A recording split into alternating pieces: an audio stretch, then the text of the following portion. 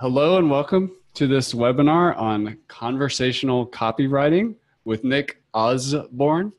I'm super excited to bring Nick to you all today.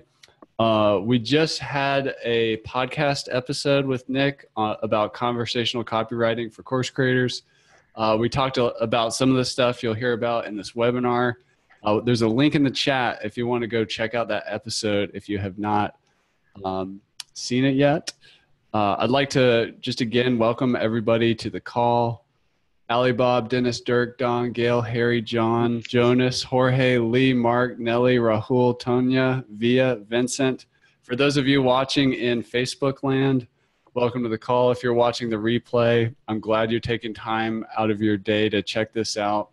If I were to pick one skill as somebody who's not classically trained in business or marketing, my background's in anthropology, the number one kind of meta skill to rule them all is copywriting. It's something that I've always been interested in. It's, a part of communication and conversation, but, really looking at words and how to communicate better and how to sell with words and how to add value with words.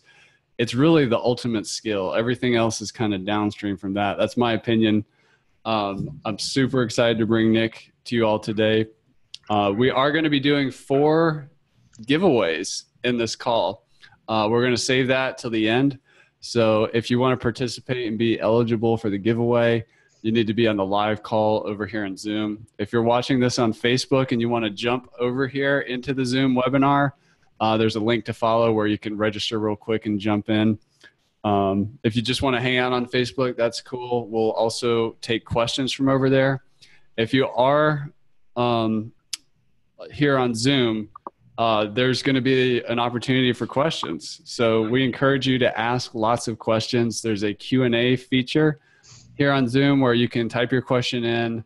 I'll kind of MC the questions when we get into that part of the presentation at the end. You can also post your questions in the chat. And also here in Zoom, there's an ability to raise your hand. There's a little button down there where you can raise your hand and go live. And we can have a live conversation with you, which is really relevant here to the topic here on conversational copywriting. So that's it. Welcome to the call, Nick. I'm super excited to do a training with you with the course creation community. Thanks so much for coming. Well, you're very welcome. Hey, I'm happy to. And you've been a good buddy to me. We haven't known each other for a long time, but I'm really happy to be here. And also, as we get into this, you'll see I kind of have I feel a natural affinity to the people who work with you, because of course I'm a course creator as well. So we're all kind of trying to do the same thing here. So I'm going to talk about conversational copywriting. Like Chris said, this is kind of a meta skill. It's a basic core skill for any marketing and anything you do. Actually, it's a core skill anywhere. It's a core skill at home when you're trying to persuade your kids to tidy their bedrooms or whatever. Our whole lives are about kind of selling in a way, trying to persuade and trying to get people to do the stuff we want to do, like which movie should we go to this evening, stuff like that. So persuasion is central to everything in our lives, and it's absolutely essential to any kind of marketing. So I modestly call conversational copywriting the future of selling online. I actually believe that to be true, and over the course of this presentation, hopefully you'll end up agreeing with me, because I absolutely believe this to be the case. So I'm just going to move the slide along if I can get that to work. Yeah, sorry. Whoops, and I'm already messing up. All right, for some reason. So what is conversational copywriting? It's a more open, transparent, and engaging approach to copywriting online. There is and we'll get into this, there's a, to give you some context, I've been doing this for 39 years now. I've been earning my living as a copywriter. So I was a copywriter way before the web came along, and I've seen all kinds of different styles and approaches. I've been a print copywriter, I've been a direct mail copywriter, I've been an online copywriter. And a lot of that old school approach is kind of pushy, it's kind of harsh, and I don't think it's a great fit for the online space. So conversational copywriting, what is it? It's the picture on the left. I mean, it's not the picture on the left, it's the one on the right. And in fact, I could probably just go off and make myself a cup of coffee now, because if a picture's worth 1,000 words, which is kind of odd for a copywriter to say, but these two images really do sum up the difference between hard charging, direct response, pushy copywriting with the guy with the megaphone, and the quiet, respectful, one-on-one or one-on-many conversation you see on the right. Two totally different ways of communicating. Often they could both be persuading the people on the right. One could be saying, hey, let's go to such and such a place for lunch, and the other person saying, no, let's go to this other place. So they can still be in a situation where they are trying to change someone's mind, but it's a much more respectful, it's a much quieter tone in terms of persuasion. So why bother? Because if you want to build an open and trusting and lasting relationship with your prospects and customers, you can't get there by shouting at them. And I think this is particularly true in our case. I mentioned a few minutes ago about how we're kind of all in the same boat. We're course creators. We are, if you're selling courses, if you have a membership site, if you're combining them both, hey, we're all of us on this call. We're teachers. And so when we try to get someone to sign up or subscribe or become a member, we then have to interact with those people, right? It's not like we're selling shoes or a lawnmower where it's kind of an anonymous transaction. If I sell you a lawnmower, you don't know who I am.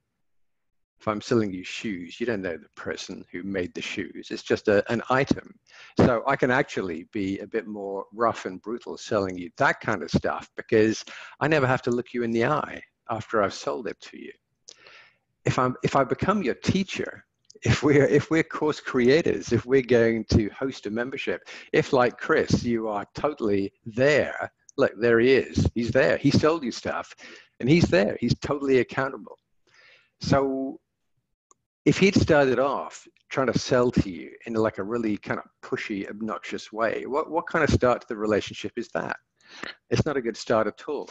So that's why I think, like for us and for a lot of online business, the conversational approach is the best approach, because we have to, I don't want people to have buyer's remorse. I don't want people to have second thoughts if they, enroll or subscribe to something that I'm selling.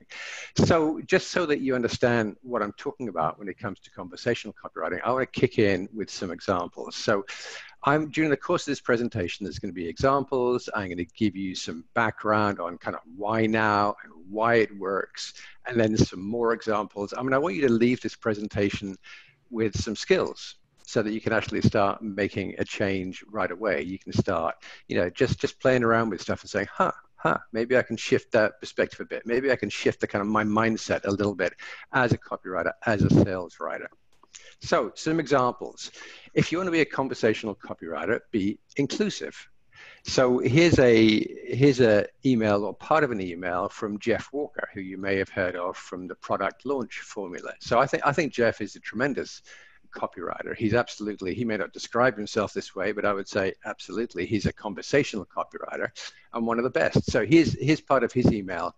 I don't know about you, but I never have been very comfortable with selling. When I was in the Boy Scouts, I only sold 2 bags of donuts for our fundraiser, one to my parents and one to our next door neighbors. I mean, how hard is it to sell donuts?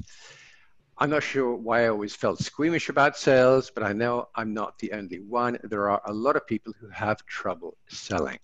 Now, he's actually a consummate marketer, a consummate copywriter and seller, but he's not speaking at you. He's actually engaging with you. He's being very inclusive.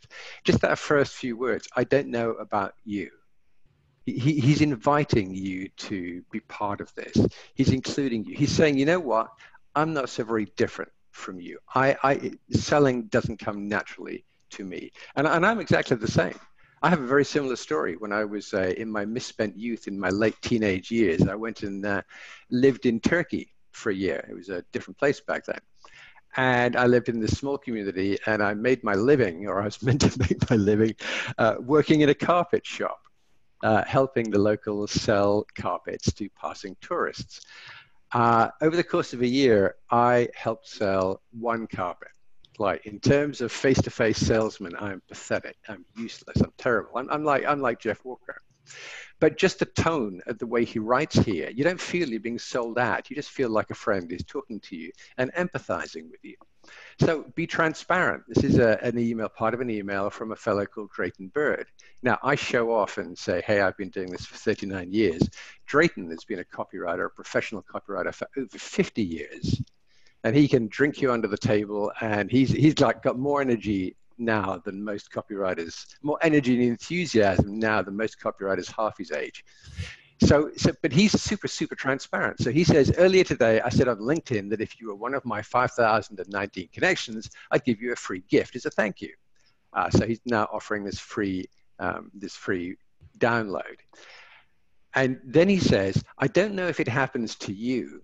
All right. Again, he's doing what Jeff Walker's doing. He's including you in this. I don't know if this happens to you, but when I connect with people, many immediately try to sell me something, like on LinkedIn. This is A, bloody irritating, and B, a damn hard, stupid way to sell. What's he doing there? He's not being formal. He's not being a formal copywriter. He's using slightly off-color language, which again suggests that he's actually talking to you one-on-one as a person. Anyway, then he says, so I'm going to try to do what good salespeople do. First get to know people, then figure out what you want and need. Maybe my book will give you a laugh, but I hope it will inspire you to do better.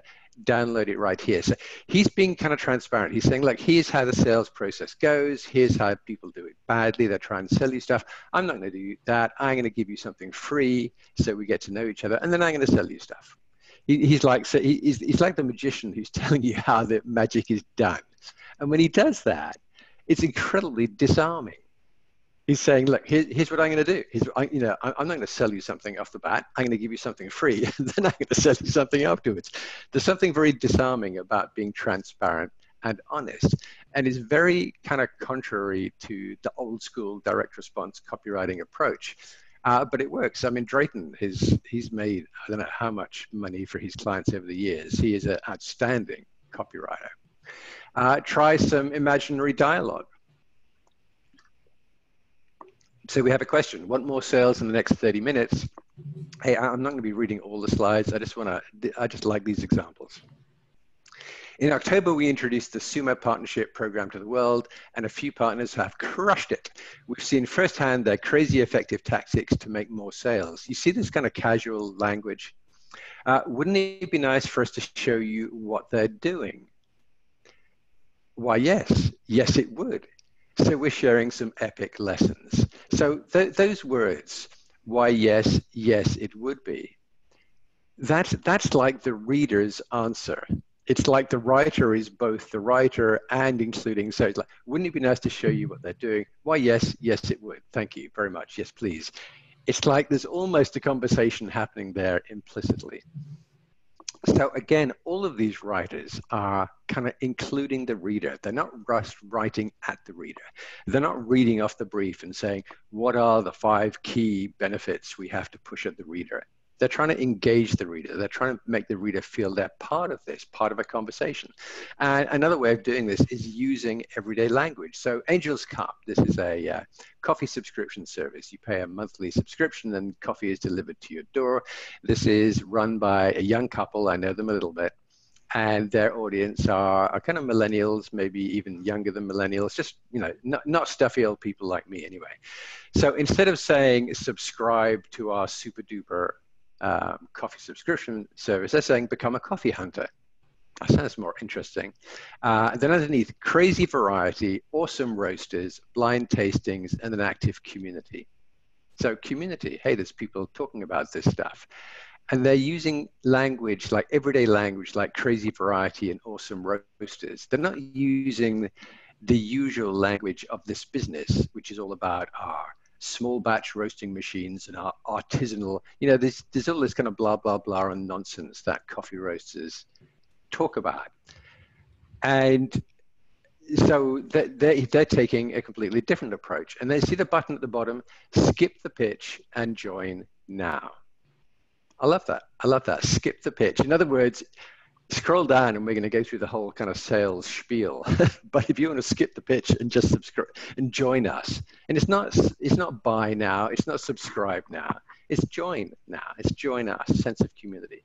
But like I say, the key there is the use of everyday language. Create a pause. So again, we're looking on the left there. This is, again, Jeff Walker's product launch formula. They open their doors 2 or 3 times a year. And if you go to the website when they're not doing the course, the program, then they say, hey, sorry, it's closed, but join the notification list. It used to be on the notification list that you would click on that and you go straight to a form where you put in your name and email address. They've changed that. They've now inserted that part on the right, which is basically 3 simple questions or statements. I'm just starting out, I've got an online business, or I've got an offline business. And this is kind of fueled by that line at the bottom, the Ryan Levesque's ask method, where instead of just signing them up during the sign up process, you ask them a question like, hey, just tell us something about yourself so that we can speak directly to you and to your needs. Now, there's a big advantage here to the marketer, because the marketer gets to create segments and send them more relevant stuff. But there's also something else happening, which is that the marketer is saying, hang on, we're not just going to stuff you in a pipeline. We want to stop, you tell us. It's conversational. You tell us where you're at, what kind of information you need, what would be most valuable to you. This is the opposite of old school marketing, where we would push at an audience and say, hey, buy this for these 5 reasons and do it now. Now we're saying, hey, what is it that you want to hear about? What is it you want to learn? What is it you need to have? And let's see if we can help you with that. Totally different mindset. Conversational copywriting is also it's a cure for lifeless descriptive text and kind of corporate gobbledygook. So on the left, so these in fact are examples of, on the left is an partial example of one of the homework assignments I set in my course on conversational copywriting. And this is text I've taken from a website. The Tenko Place Family Resorts, all-inclusive family vacations, give you a top family vacation with your kids and time to reconnect as a couple too. It's a horrible long sentence. Nobody talks like that. It feels clumsy when you read it out loud. And there is no, I don't know, it's just descriptive. It's just describing something. You don't feel anything when you read that. It doesn't feel like a person said it. Anyway, on the right there is one of the students. Again, this is part of what one of the students wrote. Overheard at the Tenko Place Family Resort. This kid stuff is awesome. I bet mum and dad are bored. All right, just this, whoever, I can't remember her name, but when she wrote that, like, this is such a beautiful antidote to boring description. She turned it around. Normally we'd have, if you were going to look at a family speaking, the spokesperson would normally be a parent, enjoying dinner and saying, oh, I hope the kids are okay. She turned it around and said, hey, let's do this through the kids' point of view. Is the kids are having a great time, and they, perhaps scientifically, are worried about whether mum and dad are having a good time too. So all of a sudden, now you smile, you laugh, totally different. Way, way better than that kind of traditional, boring, descriptive approach.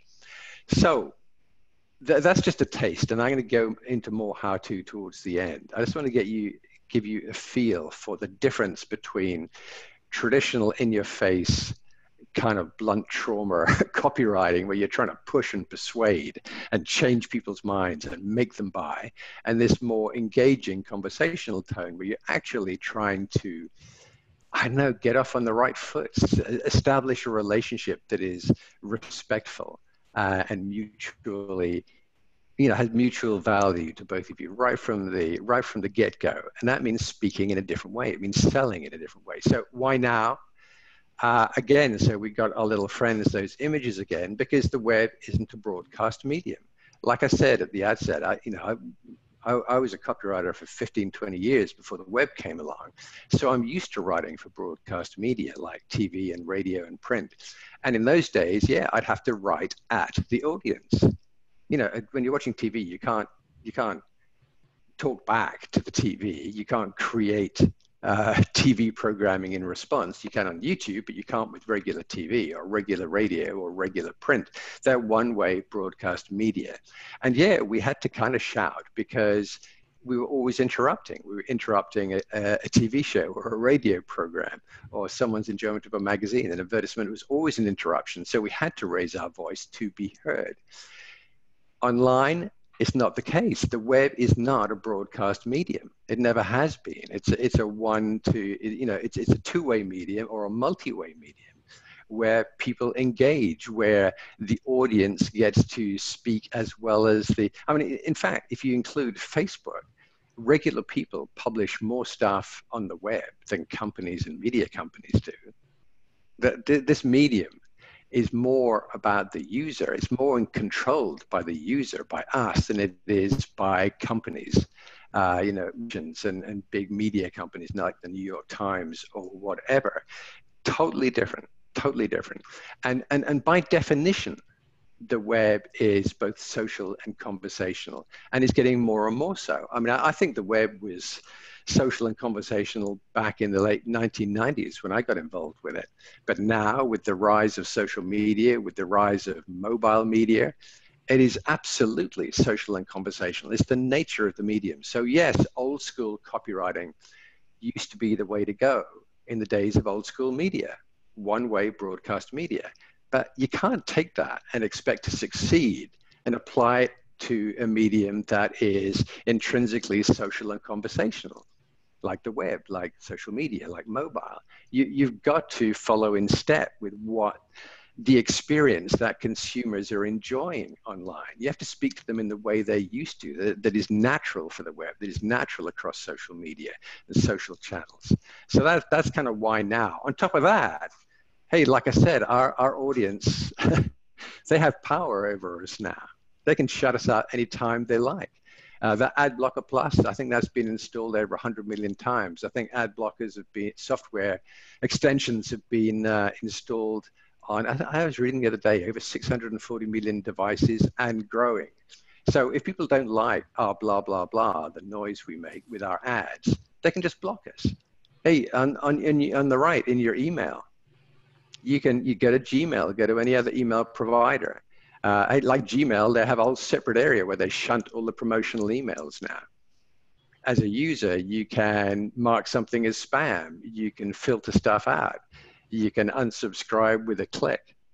Our audience has enormous power. So if you raise your voice too much as a marketer, if you shout too much, if you push too often, if you become a bore instead of a source of information or entertainment, if you're no longer welcome, it is super easy now for people to just block you out, unsubscribe you, and stop paying attention. So that's why now is the time to move from old school copywriting to conversational copying. And that's also why people say to me sometimes, oh yeah, but conversational copywriting just sounds like I don't know, like second best. It's like the soft approach. It's the candy floss of copywriting. To which I reply, that's absolute bullshit. Conversational copywriting is far more powerful online. Offline, not so much. In TV, radio, print, not so much. Online, conversational copywriting is way more powerful than traditional copywriting. Absolutely not second best or second choice. Absolutely not some kind of fluffy candy floss version of copywriting. I know the difference. I've done it. I've done both approaches. I've been involved in hundreds of thousands of tests. I know what works and what doesn't work. And online, a more conversational approach will help you. So how is the conversational approach different and better? So I think I'm guessing, I'm hoping that as course creators, that you are by and large nodding your heads and saying, hey, this feels right. This feels, yeah, just naturally what Nick's saying makes sense. I'm hoping you're feeling that. But even if you're not, there's science behind this. There's evidence behind this. So I just want to go through this quickly, just in case you have to persuade yourself or persuade a partner or persuade a client or a colleague or a supplier. If you ever have to kind of persuade someone beyond, well, it's kind of self-evident. If you have to go further than that, that's what these few slides are for. So there's a pathway here. We start with conversational copywriting. which leads to emotional engagement. You're engaging your reader, your audience. That builds trust and loyalty. And trust and loyalty leads to increased sales. So let's see how that works. Going back again to our friends here of the shouting at someone or in conversation with someone. There's a wonderful book, Conversational Intelligence, by Judith Glaser. And she's done a lot of research into this. And with MRI machines, those big machines in hospitals that you kind of slide yourself in, and they do imaging of what's going on in your brain. They can see which part of your brain is firing up. So it turns out that if I'm walking in the park and some mad dog comes running at me, I have that fight or flight response, right? That's when the amygdala, that little part, that very old part in my brain, fires up and says, oh my goodness, you better run, there's a dog coming at you. So it's been around for as long as humans have been around, the fight or flight or freeze reaction to danger. It turns out that if you actually shout at someone, or if you even are pushy, if you sell, if I sell at you the same way a used car salesman might sell at you, or someone knocking on your door might sell at you, if I'm too pushy, too much in your face as a salesperson, your amygdala actually fires up like the 4th of July. It's the same as if you suddenly were a cave person and you saw a saber-toothed tiger. Your brain responds in the same way. As soon as your amygdala fires up, it creates these defensive filters. You stop listening to that salesperson. This is like data that we never had before the invention of the MRI machine, but now we know. We know that in conversation, and not just selling, if a conversation gets loud or aggressive, the same thing happens. The amygdala becomes very active in the brain, filters are put up, people stop listening and looking for ways to leave. On the right, if you have a quiet, gentle, respectful conversation with someone, something very different happens. The amygdala stays quiet, and the prefrontal cortex, which is at the front here, begins to light up. And this is our most recent part of our brain. It's where we make kind of executive decisions, we make choices. A lot of our emotional choices and decisions and feelings are processed in the prefrontal cortex. So now you're far more likely to actually be able to get through to someone, to have someone listen to you, if you make sure that you don't stimulate the amygdala, but you do stimulate the prefrontal cortex. And it gets even better. If I'm in conversation with Chris and I'm trying to sell him something, and I'm respectful, and this is all about our prefrontal cortex, our amygdala is very sleepy, I get almost like a free pass. If I actually want to sell him something, I can be a little bit pushy, which outside of that conversational context, if I did it out of the blue, would cause his amygdala to light up. But if I've prefaced that with respectful conversation and listening, and he feels that I'm empathetic and that I'm respectful of him, I'm actually get a little free pass now to sell him a bit. And the prefrontal cortex will say to the amygdala, hey, I got this, it's okay, stay asleep. So I'm kind of paraphrasing that. If you really want to get into that, if you want to dig in, get this book. It's really fascinating. So that's how conversational leads to engagement. And now I'm really engaging with someone. So is there a correlation between that kind of engagement or emotional engagement to trust and loyalty in sales? Yes, there is. So some research on the left here, 70% of consumers with high emotional engagement will spend twice as much with the brands they like. Twice as much. 70% will spend twice as much if they feel emotionally engaged with that business. On the right, when they feel emotionally connected, 81% of consumers, and we're not talking about like 10 or 20, like 81% of consumers will promote a brand to friends and family. This is the power of conversational copywriting, is the ability to connect with people emotionally, engage with them emotionally, and then drive this kind of change in the response of people. It is massively powerful. So now we're going to go from trust and loyalty, that engagement, to trust and loyalty, and we're going to see, does that impact sales? There's a ton of data on this, a ton of research that put together by e-commerce companies. But I really like this quote from Neil Fitzgerald. He's the former chairman and CEO of Unilever, a massive multinational company. You can have all the facts and figures, all the supporting evidence, all the endorsements that you want. But if at the end of the day, you don't command trust, you won't get anywhere. And that's true, eh? I mean, if you don't trust a company, you're going to do business with them.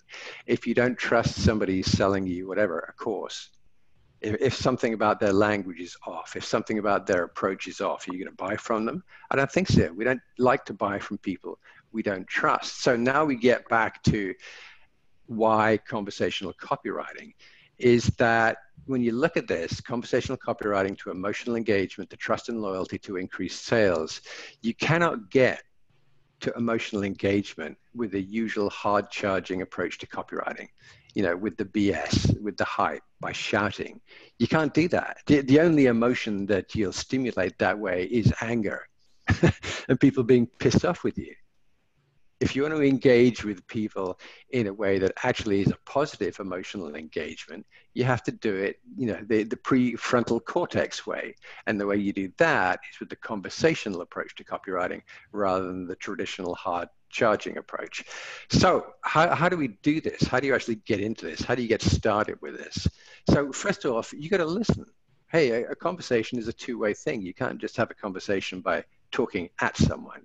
So if you want to be just conversational in your style, in your approach, in your mindset, the first thing you have to understand is who am I talking to? Who are these people? Who's my audience? So how do we do that? Well, we're spoiled online. There are so many ways to figure out who your audience is and what they care about. Hey, do polls and surveys. I do them. I'm sure Chris does them all the time. Ask people, you know, what's important to you? What are your preferences? What do you think? What do you worry about? What do you want? What are you looking for? Ask. It's so easy online. You can do it on Facebook. You can do it through tools like SurveyMonkey. It's amazing. So go to social media. Actually engage on social media. Most companies do a terrible job with social media because they treat social media as an old school broadcast medium. They're always promoting their stuff, but they never actually actively look for feedback from their followers or friends, and they never respond. But if you use social media in a social way, and you actually get into conversation with people who engage with you through social media, it's amazing what you can learn. You can learn about, again, what people care about. But also one of the things I do as a copywriter, as a craftsperson with words, is I listen to the language people use in social media. This is the language of my prospective customers.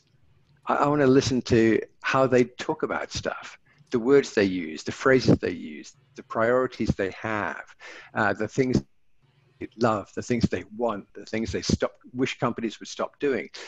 If you listen through social media, incredibly powerful. On the right, reviews. Often, if I want to understand about something, I will go to a related product on Amazon. I'll ignore all the company, the vendors, blah, blah, blah. I'll scroll straight down to the customer reviews. I'll ignore the 5-star reviews because that's the fanboy stuff. I'll ignore the 1-star reviews because these are people who are usually just by nature pissed off with everything.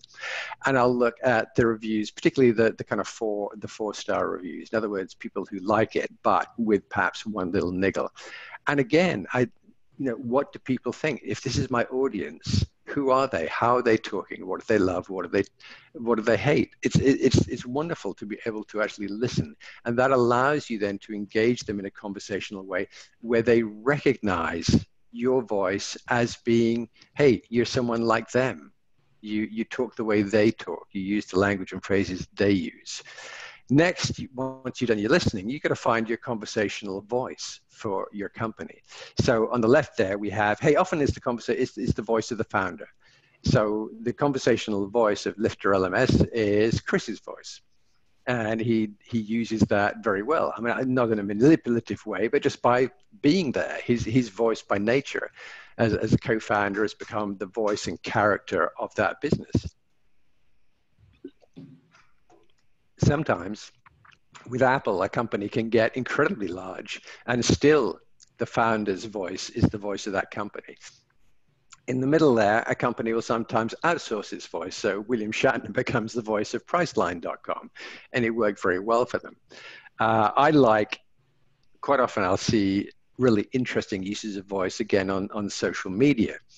On the top right, if you're from the UK, welcome. That's where I was born and raised. If you're in the UK, you'll probably recognize a brand of drink called Innocent Drinks. And they're always lighthearted, slightly frivolous, always kind of being playful. And they sent out this tweet just like is it a tweet or Facebook? I can't even see. Just a few days after Easter, or maybe it was the day after, saying congratulations to the 14 people in the UK who still have some Easter egg left. It's just playful. It's just that they're just playing around, and it's their voice, it's their character. The one underneath, Old Spice. Tell your armpits to stop crying like a baby with Old Spice Sweat Defense. Now, Old Spice used to be a really kind of old man brand, and then they did that ad that I think most people saw on YouTube several years ago now, with the kind of buff guy in the shower who's then suddenly standing on a boat, and then suddenly he's sitting on a horse, and then diamonds are falling into his hand. Do you remember that YouTube video for Old Spice? And that transformed that brand from old school to younger generation. And part of that brand was, again, it's kind of not so formal. And so this voice, tell your armpits to stop crying like a baby. The old brand could never have said that. It wouldn't have fit with their voice at all. It would have been incongruent. But the new brand, absolutely it fits, and it reinforces that brand, that this is a kind of younger person, kind of, sweat defense deodorant. So before you settle on your voice, you want to listen. And then one way or another, and for companies, hey, businesses of our size, very often it's our voice, it's the voice of the founder or the kind of front person. But larger companies will look for different ways to find that voice and then start applying it. So people say to me, oh my goodness, I've had students talking to their clients about conversational copywriting, and they say, Nick, do I really tell my client to just rewrite the whole website, everything all at once? And I say, no, it would make no sense. I wouldn't trust you if you told me to do that. But you can start dipping your toe in the water. And two areas where you can do that are through email and social media, because email really is kind of one-on-one. It's like, it certainly used to be, or it still has the potential to be, writing to someone in their personal inbox. You're not bringing them yet to your place, which is your website. You're talking to them in their place, which is their email inbox. And it's a great place then to test your conversational voice, to test your voice. Does this resonate? Do they feel comfortable with this? Do they feel that I'm their kind of person?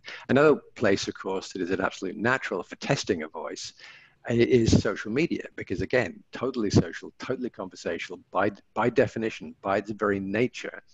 So yeah, play around in social media, see if people respond to your voice, respond to the way that you talk. It's kind of interesting because, Chris, when you put up that, I think it was on Facebook, about the podcast interview, and you talked about, what was it, copywriting, without being a scumbag? Without being a scumbag. All right. So I shared that on my private Facebook group with my students, and their response was they just loved it, that whole scumbag thing, because we were speaking their language. It was like, yeah, that's how we feel. That's how we feel. And that's what you're after. You're looking for a voice. You're looking for a way of speaking. You're looking for language that makes people think, hey, that's how we feel. We love that. We love that you put it that way. We love that you use that phrase, that you said it that way. So that's the next step. So now we're going to do some warm-up exercises for getting conversational. So I guess this is the tips and tricks section, because everyone likes the tips and tricks, the how-to. So let's just we're going to get into a few specifics, a few ways you can work on this.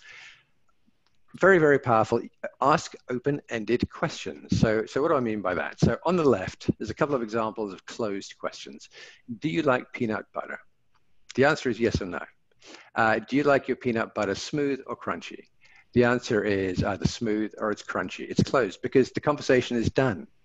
So if I wrote a blog post or a social media update and it said, do you like peanut butter?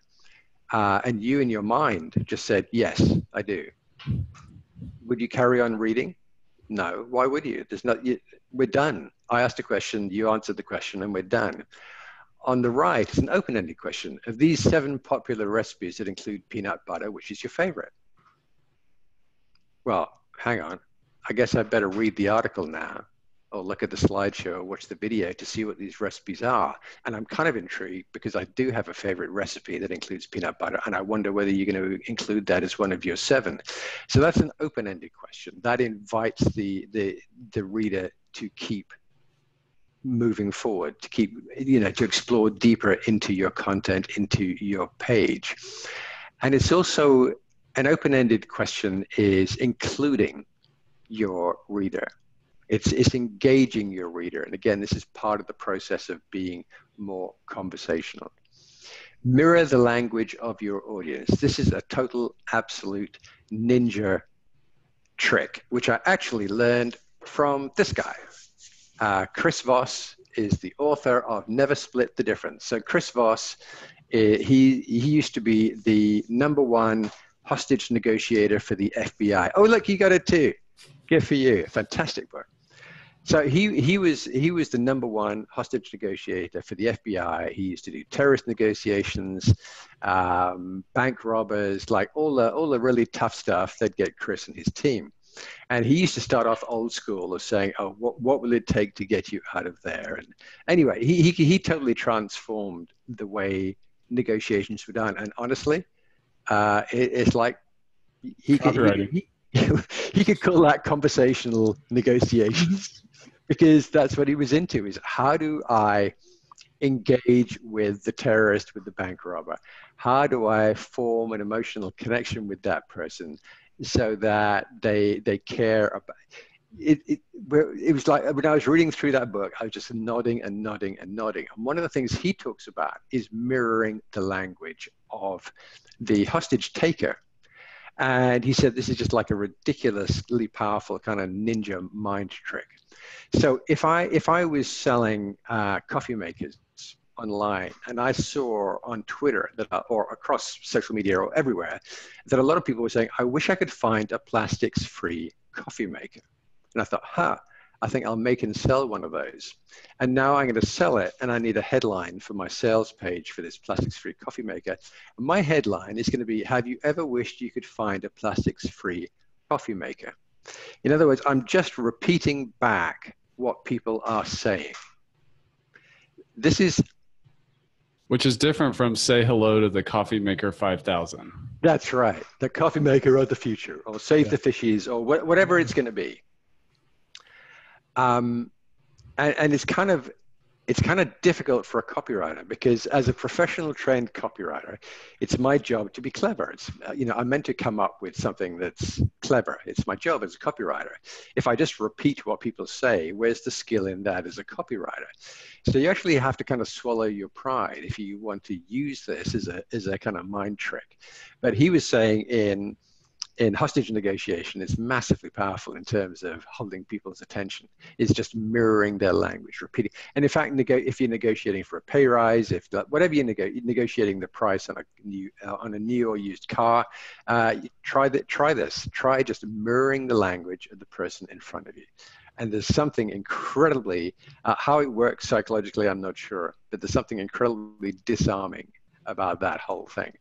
Incidentally, while we're on books, I didn't put these here for this call. I just happened to have them on the table here. So this is Social Intelligence, written by Daniel Goleman, who's actually the guy who came up with EQ, like emotional intelligence. He was the guy who kind of brought that to the world. And his new book is actually called Social Intelligence, where he's talking about the fact that there is a whole different level of intelligence, which is your ability to engage socially with people.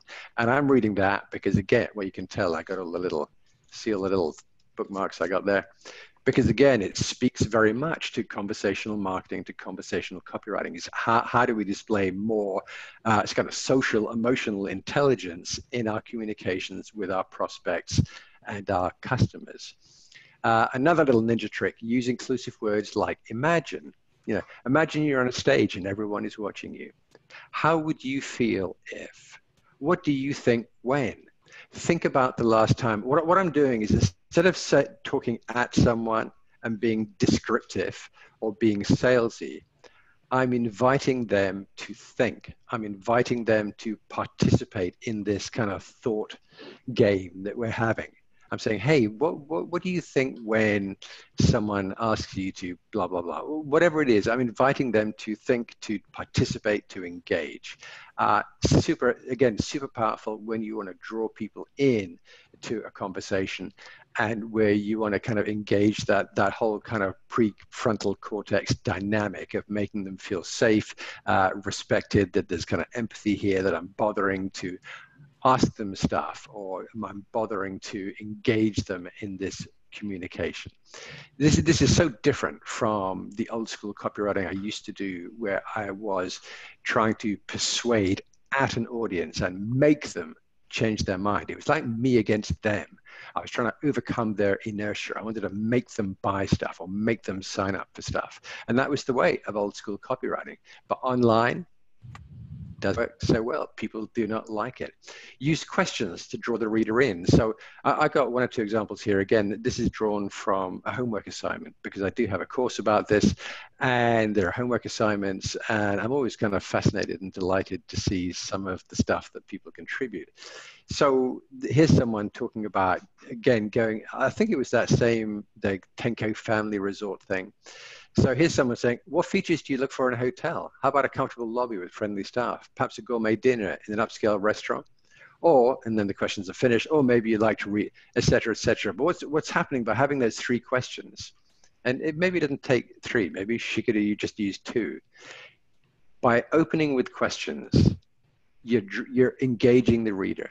I'm having to think. I'm not just a passive recipient of information that's being written at me. When you ask me a question, so long as it's relevant, so long as it's not gratuitous, but if you ask me a question that's relevant to the reason that I'm engaging with you, then all of a sudden now I'm involved. What features do you look for? You know, how about a comfortable lobby, friendly staff? Yeah. Gourmet dinner? Yeah. Okay. So as soon as I start saying yeah inside, that's a huge step forward for you if you're trying to sell me. Get me to start thinking, yes, that sounds good. You're 80% of the way as soon as you get me kind of nodding and thinking, yep. Try a short line template. So here, this is another homework, a piece of homework. And I challenged, this person wrote me the first draft of the homework, was this long, wordy paragraph all about, it's about pool fences for safety so that kids and pets don't fall in the pool.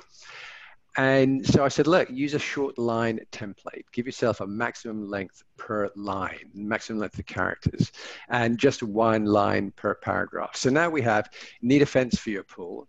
The Guardian fence system is made of transparent mesh, so it doesn't block the view of the pool. Kids can't climb the mesh, and it closes and latches by itself. It's an attractive and super simple way to keep your kids safe. You see how when I'm reading that, it sounds natural, right? It's a spoken word.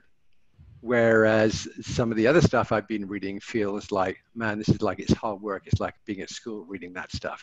This sounds like a transcript of someone talking to me, which is kind of what we're looking for. This is so sometimes if you want to make yourself, if you want to, as an exercise, force yourself to write in a more conversational way, in a more like spoken language, give yourself an exercise like this. Take something that you've written for your business and say, okay, I'm gonna have like maximum 10 words per sentence and 1 sentence per paragraph.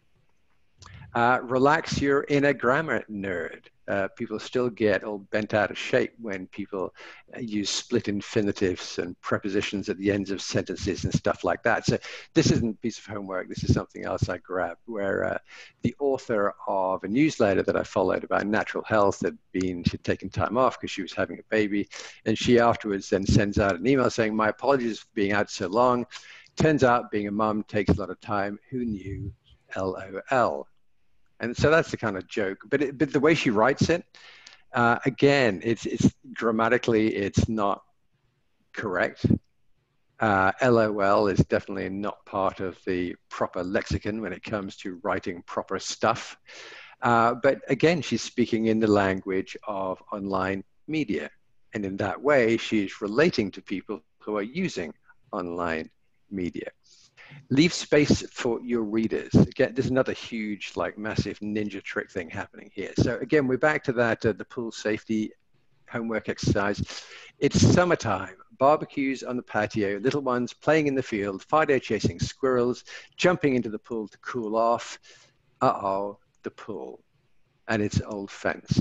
Give us a call at Guardian Fence, Pool Fence Systems. Let us help you enjoy a worry-free summer. What's interesting about here is all the stuff that isn't said. All right. There's nothing said about, oh my goodness, the kids could fall into the pool. Oh my goodness, the dog could fall into the pool. It's like jumping in the pool to cool off, ... Uh-oh, the pool and its old fence. The reader has to now fill in the space, fill in the rest of the story. Imagine in their minds the kids falling in the pool when the parents were looking the other way. Sometimes when you say too much, when you are too explicit, too complete in your description, you leave no space for the reader. And again, when you do that, they're not participants in this communication. It's not conversational at all, because you're just the boss of everything. This way, when it's written this way, it allows the reader to take part. You've left space in this communication for the reader to fill in the blanks. Now you've engaged that reader. And like I was saying, as soon as you have engagement, now you have more trust, more feeling of, hey, I like listening to this person. This feels comfortable. This feels non-threatening. It doesn't feel like they're selling at me. Read your copy out loud. I'm going to find this a little bit difficult because some of it's covered on the right by the heads there. But so this is some real text I took from a business. You can move those heads if you need to. You can like drag them over. I can drag them. Yeah. Oh look, you should have told me that. Sorry. All right, so there, yeah, you see. I wish I'd known that 25 slides ago. You probably told me, I probably forgot. So, okay, so this is actually from a startup company in Silicon Valley. They should know better. Maybe they had their PR company write it. So these changes, this is the before version. These changes reflect our view that tighter integration and closer collaboration between our teams is a crucial component of sustainably growing our business. While this process has required us to make some really tough decisions, we believe that rigorously ensuring our team structure always aligns with our goals will make it, anyway, will make us stronger. So no idea, right? But after I thought about it and went through it a few more times, I figured out what they were actually trying to say. Yeah, we had to fire some people. That's what that says. That's what the 6 lines above actually say. It's an announcement saying we've had to fire some people, but they just couldn't say it that way. They had to sound like complete idiots with that stuff above. So often when you've written text, read it out loud. And if it makes you look like a dick, then it's time to rewrite it, because there is so much nonsense written out there.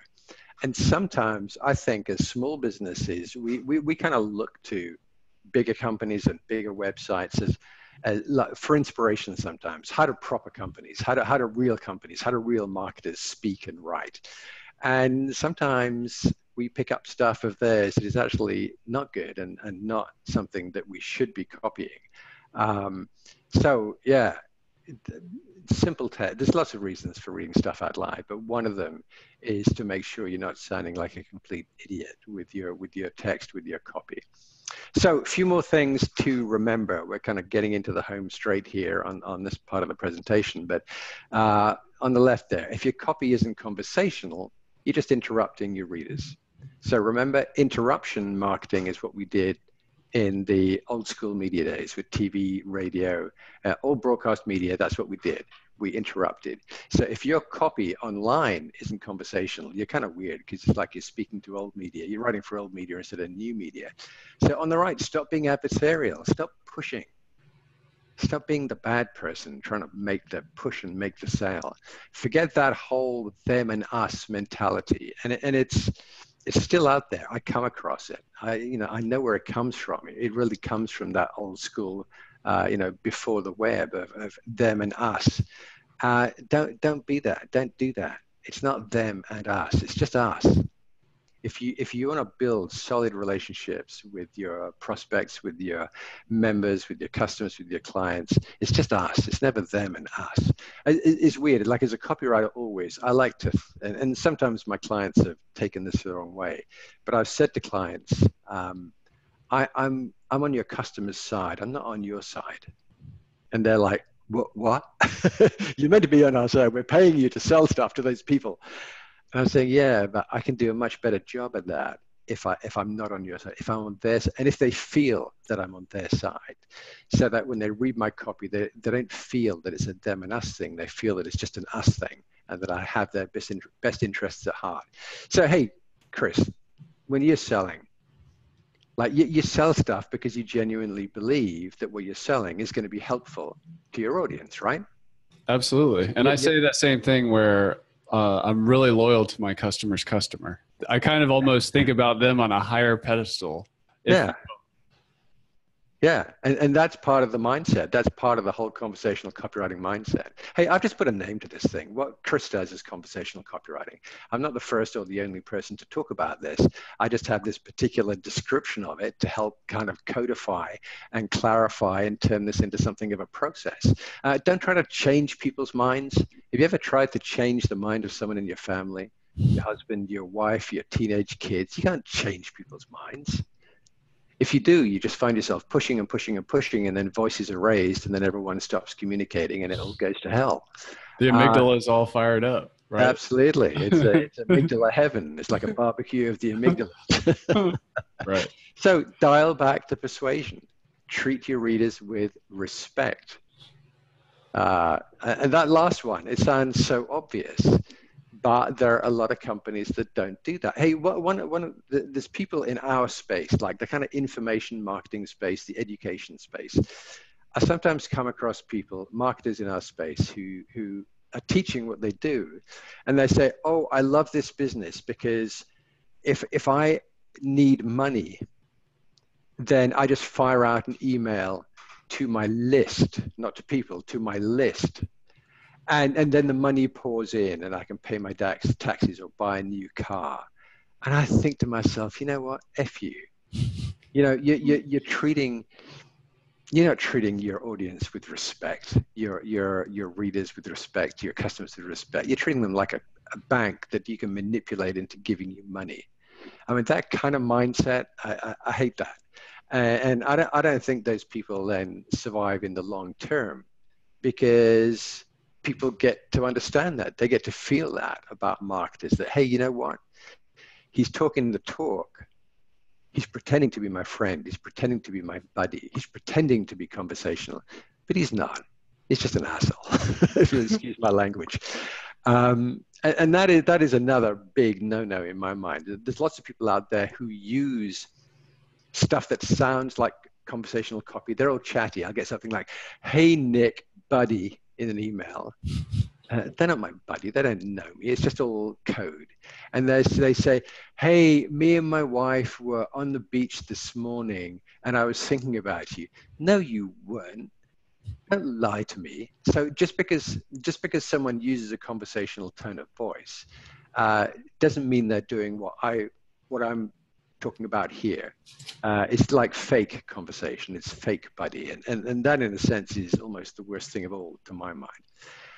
Parting sound bites, because I just love throwing up little things on Instagram sometimes.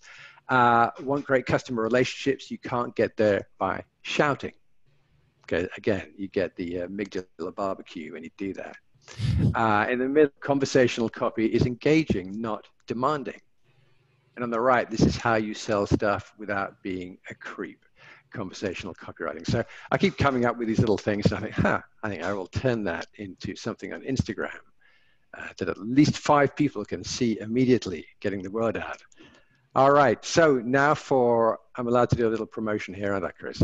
Yeah, go ahead. Just a little bit, but in a conversational tone, of course. So yes, I have a course. I'm like you, I'm a course creator. I have a website about conversational copywriting, a blog all about it. And yes, I have a course. And it's not on LifterLMS. I'd never heard of it. Unfortunately, at the time I kind of set this up. It's on Teachable, but you recognize that on the right there. It's a series of video lectures like this. It's PowerPoint with me doing voiceover.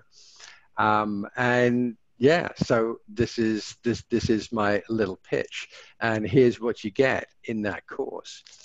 Hey, basically, it's like what we've just done, but 10 times or 20 times or 50 times over. So there are 21 separate PowerPoint video lectures. There's a whole bunch of bonus items because I keep adding stuff. There's videos, PDF, documents, all kinds of stuff. Among the PDFs is actually a quite separate course. It's a 97-page course on content optimization. It's actually a whole different course I created as a video course, and then I had transcribed and turned into a PDF. So you actually have a whole separate second course folded into this. And then the bold bits, I'll mention why they're bold in a minute, but basically when you take the course, as you saw from some slides in the presentation, you get some homework assignments. You actually get 6 separate homework assignments. You get to do those assignments, and I will give you personal one-on-one feedback. You get feedback from me, and I'll even suggest you say, hey, try a second version, and then I'll give you feedback on the second version. It's actually kind of nuts, but that's what I'm doing right now for everyone who takes part in the course. So like Chris, I also have a private Facebook group for conversational copywriting community, which gets kind of, we're a pretty passionate bunch, and you get access to that indefinitely. I do a live Q&A on Facebook within that private group once a month, and you get access to that indefinitely. And those bold bits, like I say, we'll get there. So here's the deal. 20% discount for LifterLMS. So it's 157 instead of 197. And the offer expires in 4 hours and 3 minutes. I'm just kidding. It does not. So the link below, and now I got to move this because now I'm covering the link. It's no good at all. There we go. So the link below, that is going to take you to a page where you can save 20% on the course. You get a discount. It won't expire in 4 hours and 30 minutes. That link has been up there for a while. It'll still be up there for a while. So even if you're coming back to this in a few days or maybe even a week or two, it'll still be there. And in fact, it'll probably be there for a very long time at 20%. But going back to those bold parts on the slide before, I got to change my pricing soon because it's particularly that homework feedback. It's kind of nuts for me to give people personal feedback on the homework for 6 different assignments for 197 or 157 bucks. So anyway, so hands up anyone who has trouble pricing their courses. Because I've talked with Chris about this before. He knows I'm pathetic like this. My prices should be way higher right now. And I just struggle with putting my prices up, but I have to because if you have live feedback, I mean, there's a cost to that. Yeah. So if I'm giving you one-on-one feedback on your homework, on 6 different pieces of homework, it's kind of nuts for me to do that for that price point. So actually what I'm going to do, and I'm probably going to do it in the next week or two, is there will still be a $197 version, but that'll be without any feedback, no homework feedback, probably no Facebook. It'll just be the course standalone. And then the course itself will, I'm going to add, I don't know, $100 or $200 to that. Because I need to. I'm kind of nuts not to. So that's my rush, hurry. It's not that the offer is going to go down. It's just that the 20% will still be there. It's just the price is probably going to go up pretty soon because this whole thing right now is a little unsustainable. So there's the URL at the bottom, conversationalcopywriting.com/course-RDU20. That's where you get your discount. And thank you. If you got any, we're going to do some questions. If you have more questions afterwards, then you can email me anytime you like at that email address below. And now I'm going to move that down again so I don't cover that URL, so you got time to write that down. And so, Chris, that's the end of my formal part. But if we got people with questions, then let's jump in. Yeah, there's some questions there. Great presentation, by the way. That was really, really awesome. I'm going to go back and watch this again. I personally have tons of questions for you, but I'm going to go to the audience first. All right. That was a great presentation. For those of you watching, go check out Nick's course, but also just check out his website at conversationalcopywriting.com. He also has a guide you can get called 5 Quick and Easy Ways to make your writing more conversational. So that's something you can get by just dropping your email. If you want to just kind of check things out, if you're not quite ready to do the deep dive on the course yet, check that out. But I'd highly recommend the course, because this concept of, hey, the world has changed. We don't live in a broadcast world anymore. And in case you didn't get the memo, it's a big thing. I mean, sometimes change like kind of sneaks up on us. Like all of a sudden, like 50% of the internet is on mobile phones. All of a sudden, selling is a conversation. It's not a broadcast. It's really interesting how this stuff sneaks up on us. There's a wonderful quote, and I've forgotten who said it, and I'll probably misquote it, but you'll get the general idea, which is that the future creeps up on us slowly and then all at once. Yeah. It's like it's creeping and then suddenly it's there, like before you even realize. It's been creeping up on you and then suddenly it's everywhere. Yeah, all of a sudden.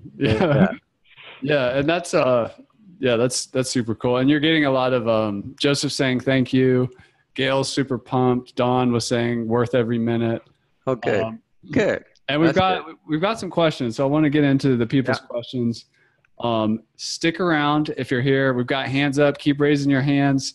We'll do the live questions last. We're going to kind of rock through some of the written ones first, and then we're going to be doing a giveaway. We're going to be giving away one seat in Nick's course. We're also going to be giving away a $99 LifterLMS set-on, and then two more related to LifterLMS that are a little different that I'm going to talk about in a little bit when we get to the giveaway section. But we're going to do Q&A here for a little bit, and feel free to use the Q&A box. It looks like a lot of you are using the chat, which is fine. If you're watching this over in Facebook, just leave a comment over there, and we'll get to those as well.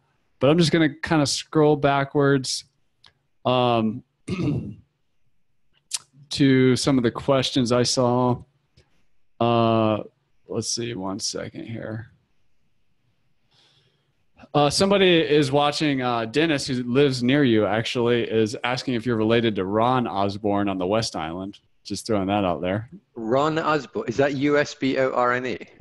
OSBORNE. Oh, no, my name is, mine's, I'm spelt with a U at the beginning, USBORNE. Yeah, he's in the Montreal area as well. All right. Okay. Hi. So Joseph asks, what's the difference between asking for a sale and offering a solution?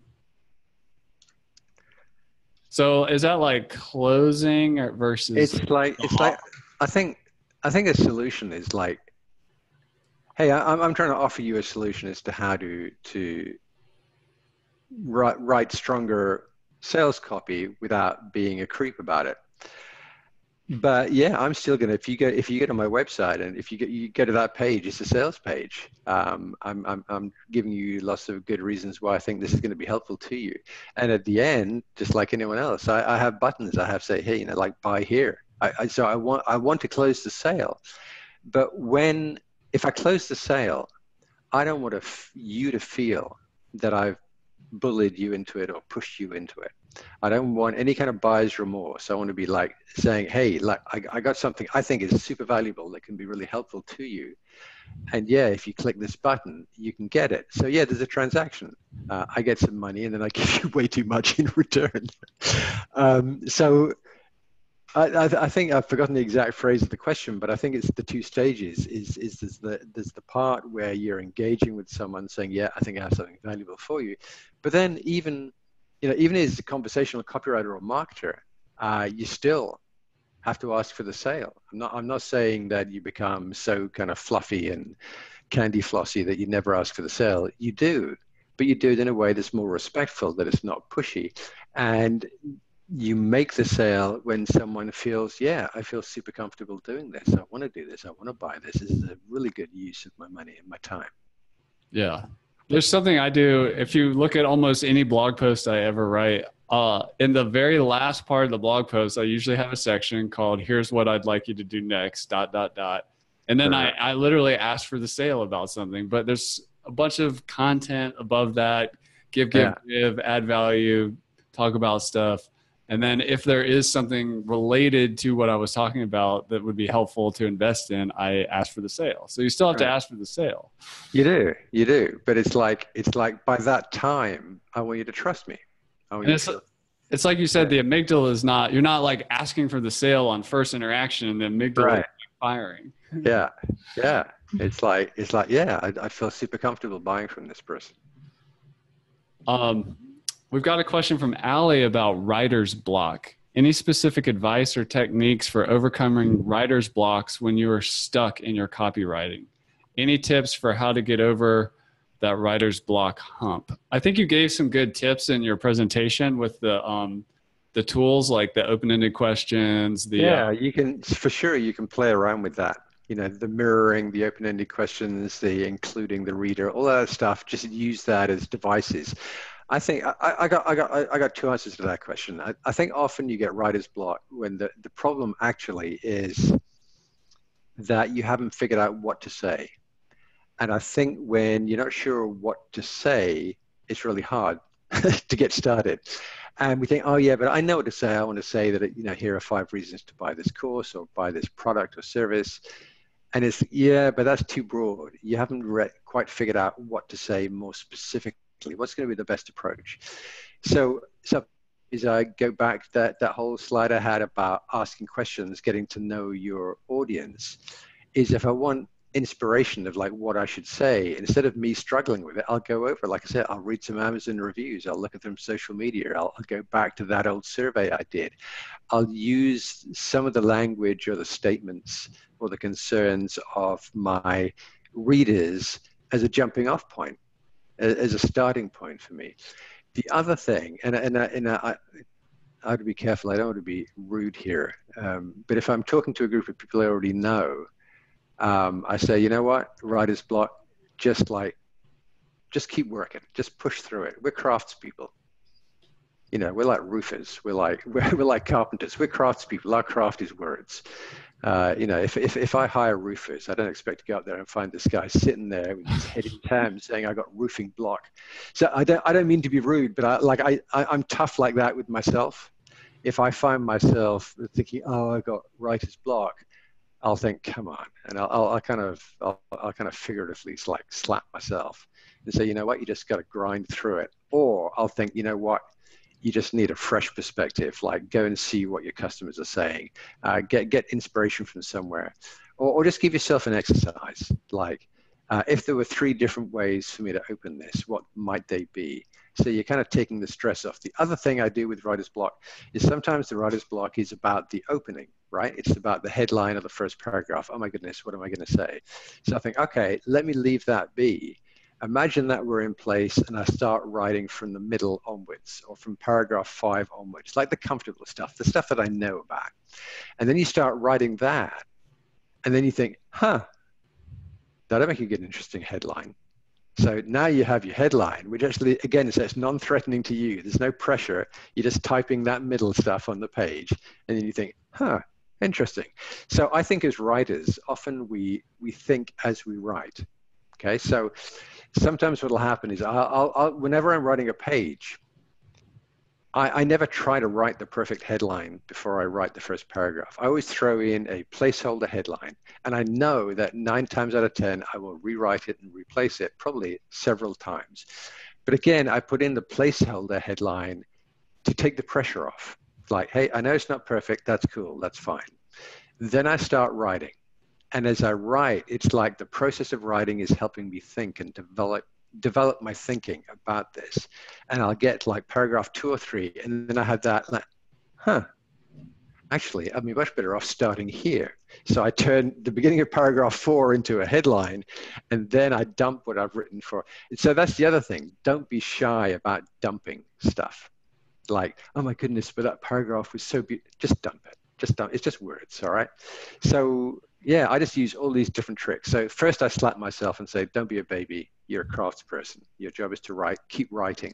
And then I'll use these various devices, whether it's looking for what my customers, the language of my customers, or otherwise starting in the middle, or otherwise using placeholders, taking the pressure off myself. So here's a placeholder headline. Here's roughly what I think I might end up with. And then you start writing, and then you go back and improve it. I like every page, even if it's a blog post, I'll probably rewrite the headline or tweak it 4, 5, 6, 7, 8 times before I publish it. And I've been doing this for 39 years. If I'm writing a sales page, I'll probably write that headline 20 different times. And then once I've published it, I'll probably change it another 10 times over the following 2 weeks.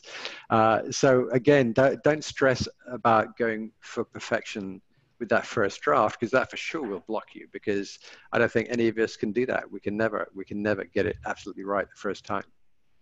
Yeah, that's beautiful. And I just want to add to that placeholder headline could be a blog post. It could be an ad on social media. It could be a subject line in an email that goes in your marketing or your new student onboarding. It could be the actual name of the course and then the description of the course and what it's all about. So it's a tool that's, you can use in a lot of different places. And I do the same thing with this, especially with an email. I drop a subject line in there, but I always get inspired, once I get into the content of the email. Absolutely. Absolutely. But I kind of, it's like giving you a starting spot, like the placeholder, like gives you something to hang everything else from, and then you go back and make it better. But it's like subject lines are like headlines. I don't think I've ever gone with my first version of a subject line. Yeah. And when you have fun with it. Like for me personally, I actually have an incredible amount of fun with subject lines, because the goal is to get people to open the email, but not like deceive them and have them have, like you say, buyer's remorse. You still want the headline to deliver the goods. Yeah. But it's an opportunity to have a lot of fun, and it's fun. Well, one of the things I do with subject lines is again, I make them open-ended. So if I say, hey, do you love peanut butter? Is a subject line, you say yes or no, and you don't need to open it, because I've asked the question, if you answered it, and you're done. So I always try and make a subject line open-ended so that people feel kind of intrigued or interested, like, I better see what this is about. And now you got them into the email. I'm going to move on to another question from Joseph. I see you got your hand up, Joseph. We'll bring you up in a little bit. But he has a question about asking for feedback on a Facebook page. But he's not getting a lot, and Facebook costs money on pages to be, to get reach. And so if I can paraphrase and just add to that, I would just your audio. Oh, did you lose my audio? I can't hear you. Not at all? That's weird. Let me just switch real quick. Oops. Wow. How about now? Yeah, I hear you now.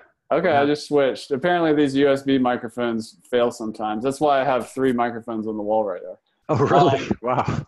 So, and if I could just add to Joseph's question a little bit, sometimes as copywriters, or we're just launching a new project, we feel like we're kind of talking into the darkness and we're not getting that flywheel started. Like, how do we get it started? And my advice to you, Joseph, would be you definitely want to focus on a Facebook group way more than a page, because the conversations happen in the groups. Yeah. Pages are more for like paid promotions and things like that. But what's your advice, Nick, to somebody who's trying to get initial traction on conversation? They're asking for feedback from an audience and not getting it. I hear you. It's not easy. Like I launched the kind of conversational copywriting thing kind of seriously about 6-8 months ago, I guess now. And yeah, the beginning is hard to get people to pay any kind of attention because it's really noisy out there.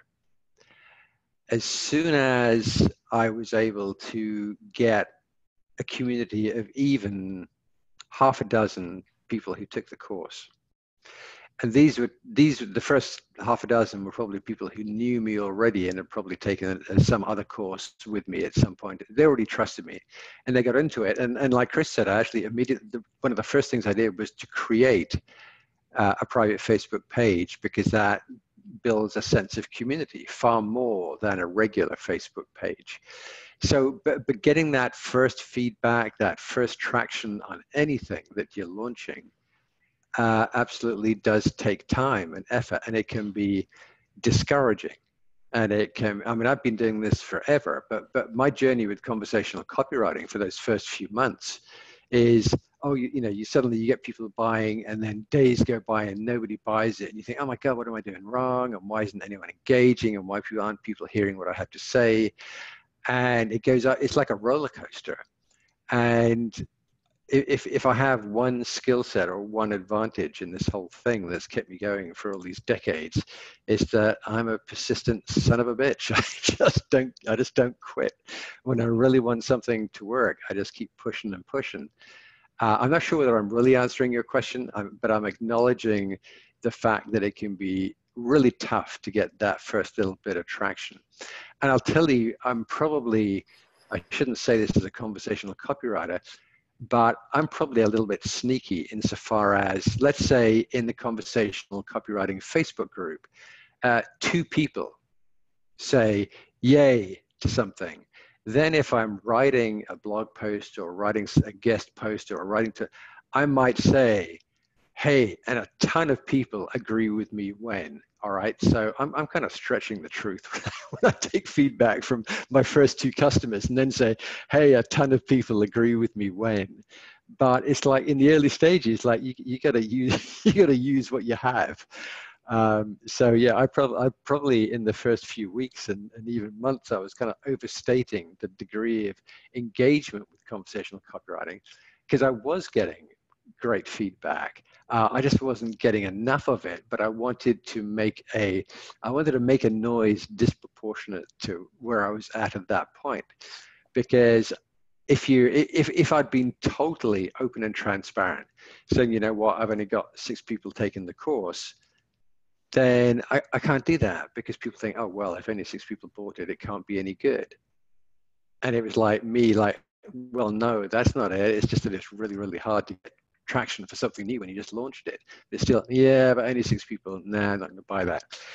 So yeah, you just go for the small victories. And again, going back to what Chris said, absolutely, just as soon as you can, dive into a private group, because that's where you get much, much better conversation and engagement. And just get those very small victories and then build them out, like kind of amplify your victories as much as you can in the early days, so people get this positive vibe about what you're doing. I'm not sure that answers the question, but I think it helps, and it also doesn't have to be. You can start a group, but you can also just engage in other people's already existing groups in your niche. yeah. And also, just to share, Joseph, with you, this is where the magician shows his tricks. I remember the first time I talked to you, and I was doing something that most people don't do, which is I have a way to schedule a 15-minute call with me. And I remember driving around in my car, going to pick up my kids, and it was your time on our call slot. So it's all automated. People can have a conversation with me about Lifter, whatever they're doing. And we talked for a little bit. I answered your questions. I heard you out, and we had a conversation. So making yourself available for conversation, that's exactly how you ended up in this ecosystem and ultimately on this call right here. So just wanted to point that out. In the chat is a link to Nick's course. It's conversationalcopywriting.com/course-RDU20. Check that out. And in that course, Nick doesn't just provide information. He has homework and gives you personalized feedback. We have a question right now for personalized feedback on a tweet. So this is a question about a course that's designed around increasing levels of happiness, right, and trying to get people into a lead magnet or a free thing before the paid thing. In this case, a 14-day class in happiness. So I'm going to read the tweet. It says, "You are amazing, my Twitter friend. I'd love to email you my free 14-day class in happiness. These 14 amazing and helpful tips on being happier will help you stay positive. Imagine taking a break from the stress of politics and social arguing." And then there's the link. So any feedback if that came in as a homework assignment? I would say that you're trying to say too many different things. You're trying to do too much in a tweet. I'd keep the tweet super simple. So if your purpose, when you're talking about, you start towards the end of that tweet, you're talking about politics. All right. So first you were talking about happiness. Then you're talking about, I want to send you stuff by email, which made me feel a little bit uncomfortable because I don't like strangers sending me stuff by email. And maybe it's just the way you said it. Maybe you're actually going to send me a page where I'm going to click on a link and it'll be a download. That's cool. But you're going to send me an attachment by email? No, no, thank you. Not if you're a stranger. So you want to be careful there. But also you're making me think about more than one thing. I'm thinking about the download. I'm thinking about politics. I'm thinking about, what was it you talked about, social stress or something? Social arguing. Right, social arguing. So that's three things you got me thinking about. And there was probably a fourth in there. You want to whittle that down, holding my fingers up underneath so you can't see. I am so impressive. So you want to whittle that down to one thing. Yeah, you just because a tweet, it costs you nothing, right? Unless you're paying for, unless it's paid. But you can say, okay, I'm going to do a series of 4 tweets today or 4 tweets this week. Just make one point. So one is about just on the free download. One focuses just on the stress of politics. One focuses just on the social arguing thing. It's actually, I was writing a post this morning on 4 reasons why people stop reading before they get to the end of your page. And one of the reasons that I talk about is you're trying to talk about too many things in one communication. So whittle out, particularly with a tweet, because a tweet is like people read it like bang, bang, bang, fast, fast, fast. So always 1 point per tweet. That'd be my feedback for you. And there's a saying, the confused mind doesn't buy. So I don't know. True. I don't know. I'd give credit to somebody, but I'm not sure who that. Yeah, I'm not sure either. Rahul is asking, with so many tips that were talked about here, how many should we include in each piece of copy? Is there some kind of checklist? So a couple of things. We are going to have a replay video. Even though you're here, you'll still get the email. So if you want to go back and look at the slides and especially the how-to section of things you can try, that's going to be up. We don't do any scarcity stuff. That webinar, that training will always be up that you can go reference.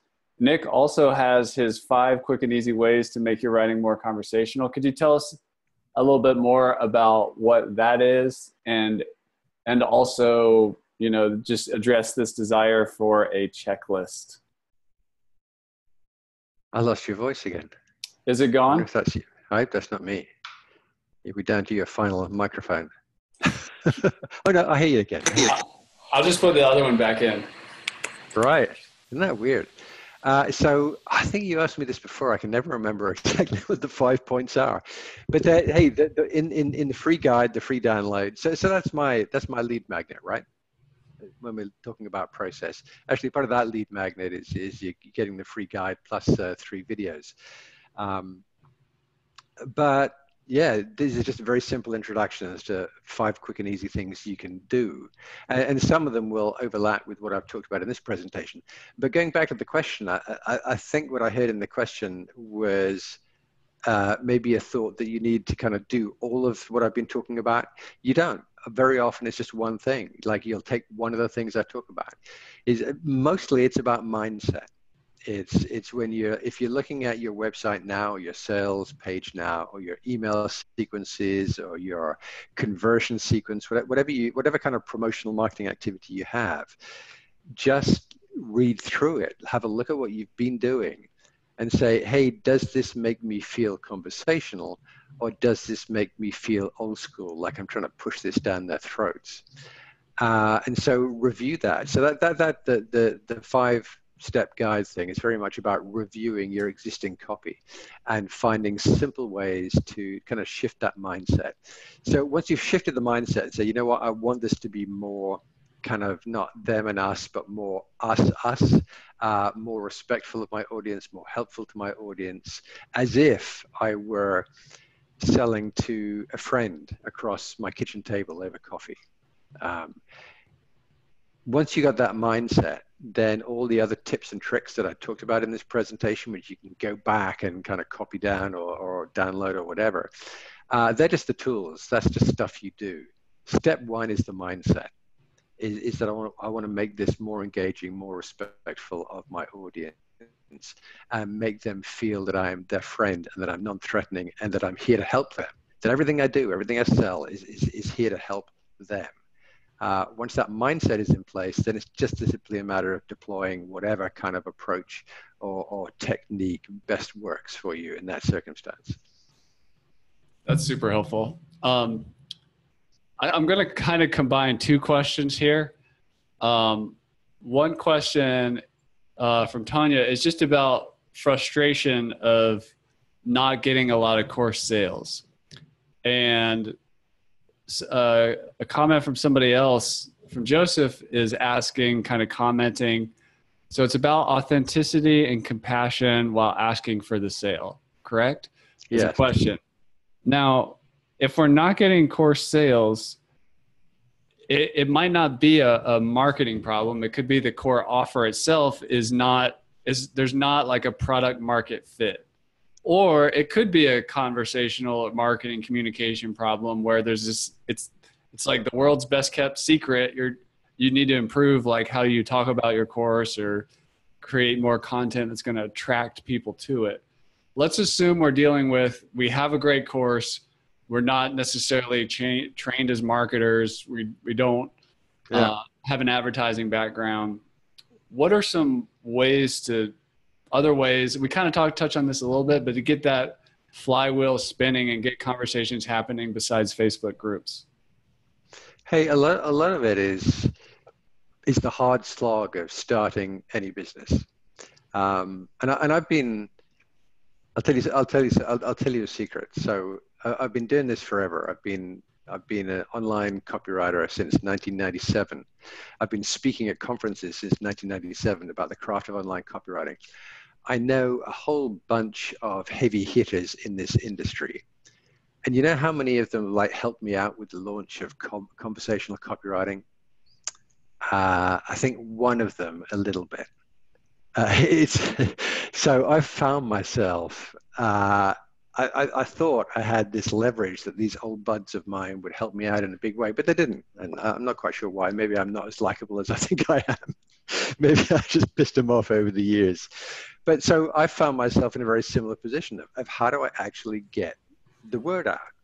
And in fact, one of the things I do is exactly what I'm doing right now, is I reach out to people like Chris.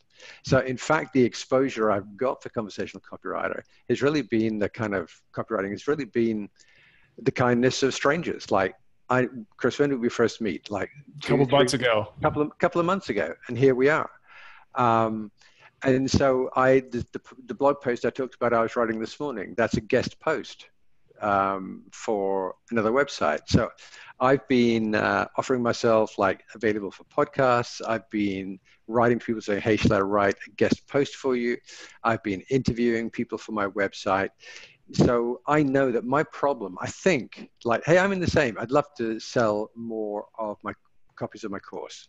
I mean, I'm selling them. And it's fine, and it's a nice, like I'm happy with where I'm at. But for it to be a long-term sustainable business, I need to do more. And that means it's a numbers game. I need more people becoming aware who then come to the site. Maybe they grab the lead magnet, and then I've got to convert more to actually buy the course. But it's all about the numbers coming in at the front end. So you can have a fantastic course. You can have a fantastic kind of product market fit. You can have fantastic marketing on your site.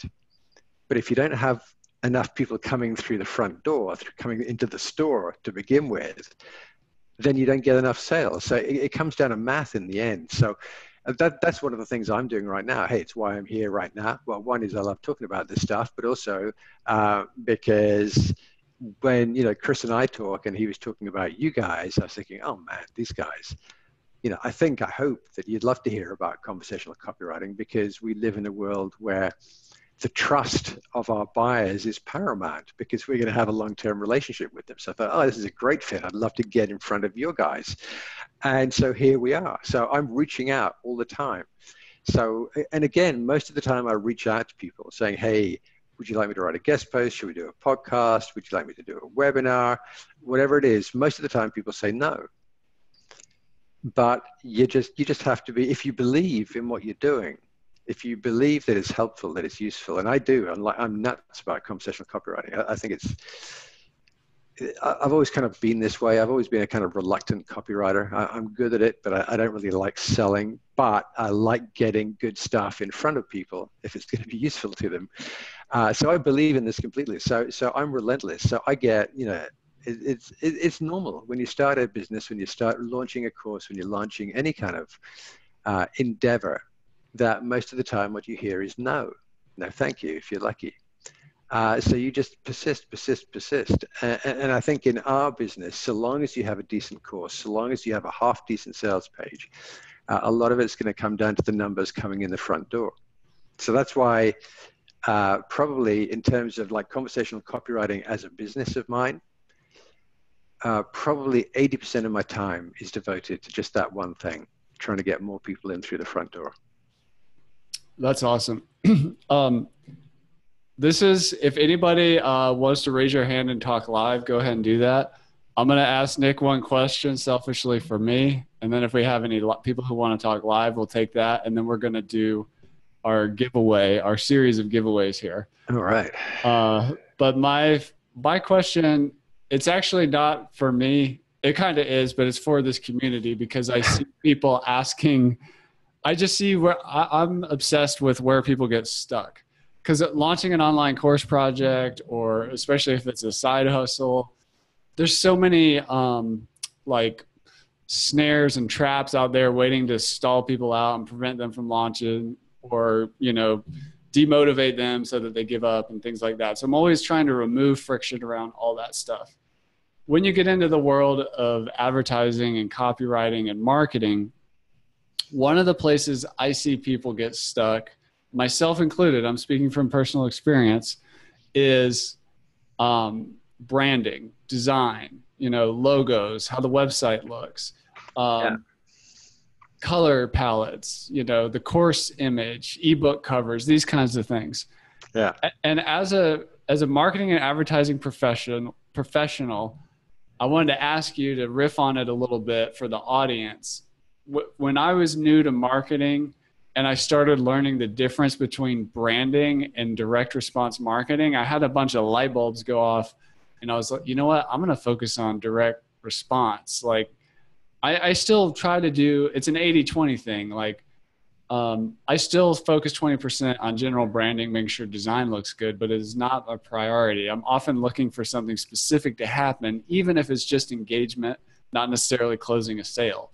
But could you talk a little bit about branding versus direct response? Sure. So I basically, actually, my answer to you is yes. I'll tell you, so about 2 months ago, I hired a designer because my first iteration, my first version of conversational copywriting, the website, was pretty much handmade by me in WordPress. It wasn't bad looking, but I wanted it to look more professional. And that was part of my desire to be able to increase the price. I thought, hey, if this looks more professional, I can charge more. And so we did. I found a very nice designer. She did a great job for me. And I spent, 4 figures on redesign and cleaning up the logo and just making everything look sharper and more professional. And we launched it, and I didn't make a sale for a week afterwards, and I was totally freaking out. Anyway, things have sorted themselves out now. In fact, one of the things I did was actually I took out some of the design elements, the new design elements, particularly on the sales page. I took out a lot of the images that we'd put in. I made it much more kind of text-centered, much simpler to read through, and definitely less kind of decorative imagery around. I think that if you have a valuable course and you articulate its value reasonably well, you get your message out there, then I think branding, design, and everything else is secondary. I actually stood up at a web design conference many years ago, and I stood up, and there was a room full of about 700 web designers, and I stood up, being the foolish, arrogant person that I am, and said, your job is to make my words look good. And they were very gracious. Nobody booed me or threw anything at me. But although I said it in a very, it was a very blunt way of putting it, I still stand by that. I think the role of on the web, the role of a designer is to make the words look good, to help the communication. Hey, if you go to a website, if you strip out all the images, all the design elements, you're just left with the words, you got something, right? Go to a website, beautifully designed, you strip out the words, what do you got? You got nothing, nothing. Strip out the words and you have nothing. You won't make a single sale. It's always the words that do the heavy lifting, that actually open the sale, close the sale. And yes, design is good. I'm actually a real fan of design. I love good design. But I've found that particularly in direct response, which is kind of where we're in, we're trying to sell stuff direct from our websites, that design is mostly about keeping things clean and simple and not getting in the way of the reader. Just make it a simple experience, get out of the way, allow people to immerse themselves in your message. And by all means, make things look good, but keep it clean. Don't clutter things with too much design. That is awesome. Joseph's got his hand up. We're going to take his question live. If you're here right now, check out conversationalcopywriting.com/course-RDU20. That's in the chat. If you're watching the replay, there's a button below this video that links you over to get that 20% discount on Nick's course. So we're going to take Joseph's question now, and then we're going to do our 4 giveaways. Welcome, Joseph. I'm going to unmute you. It looks like you might, oh. Hello. Hey. Thank you both. Thank you, Nick and Chris. You're both awesome. Really enjoyed and appreciated this presentation. I'm learning a lot, and I'm going to rewatch it to learn what I just learned. So one of the things I'm wrestling with is when I send my emails, after I've given my lead magnet and to share some value, I hope, with people, and then I wrestle with how often to ask them to go and get what it is that I'm selling. So people say, oh, well, 1 out of 5 emails should be a sales email. The other should be providing value.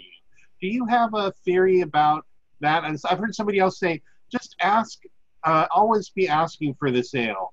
We used to say ABS, always be selling, when I was in the phone sales business. So are you talking about making the transition from lead magnet to paid product kind of? When I send the emails after they opt in and I say, oh, it's great here, I'm glad you got it, let me share some more value about what you got. And by the way, if you want even more, you can get our paid plan, right? So I'm hesitant to ask for the sale on every email, but I feel like maybe if I do, I'll make more money. Okay, so I think that, and Chris, you can say if your experience is different. With my experience, if I'm sending out useful information, like somebody signed up, they read the guide and stuff, and they're happy and they're interested and engaged, and then what I found is that if I then just send them informational, high-value emails, and then at the end of that email I say, oh, by the way, be sure to sign up for the course if you're ready. I get almost no sales at all.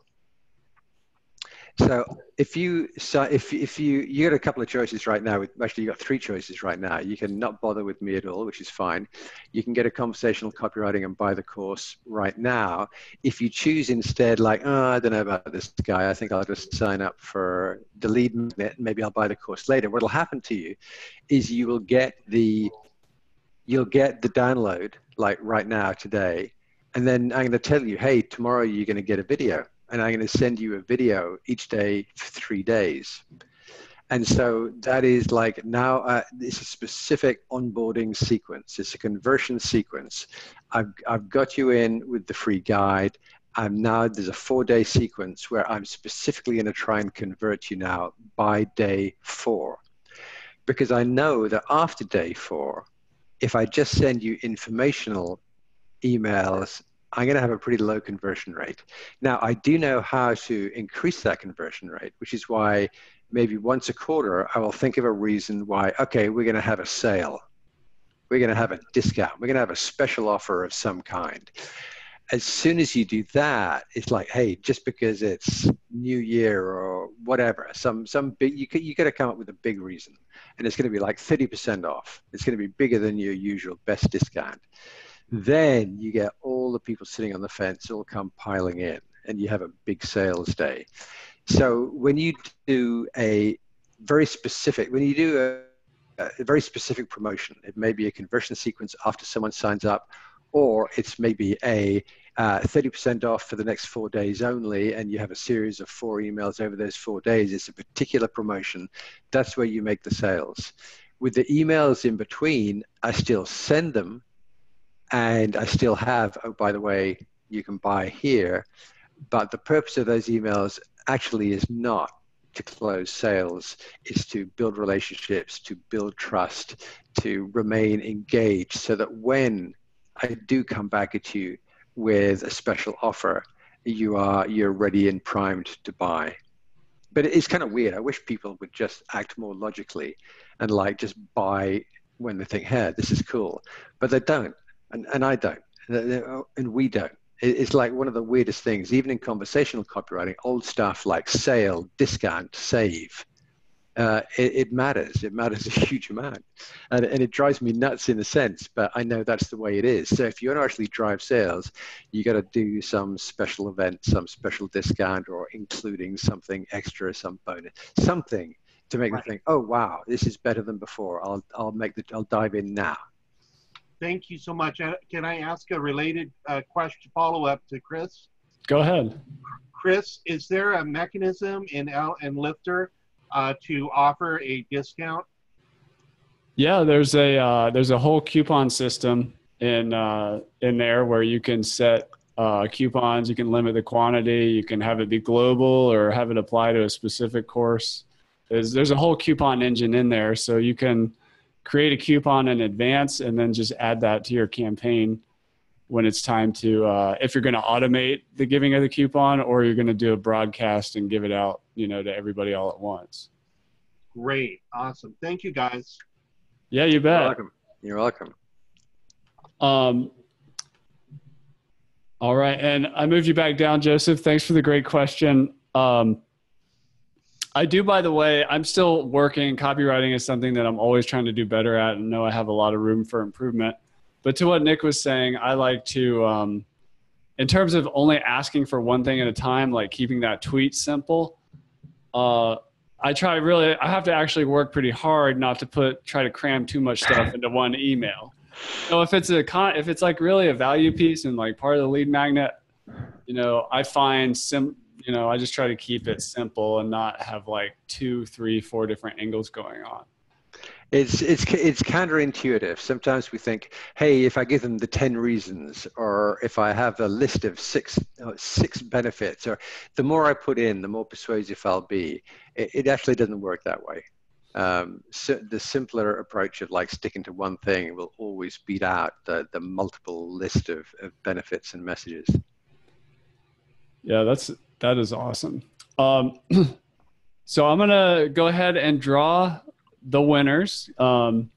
Kathy's drawing them. I'm actually catching them on the side here through our random system. And after this is over, this will be available to watch again. I'd recommend you doing that and, making a list of things to take action on, because there's so many gems dropped today. But the first winner, which is a free copy of Nick's course. Wow. Okay. Don Wilson. Congratulations, Don.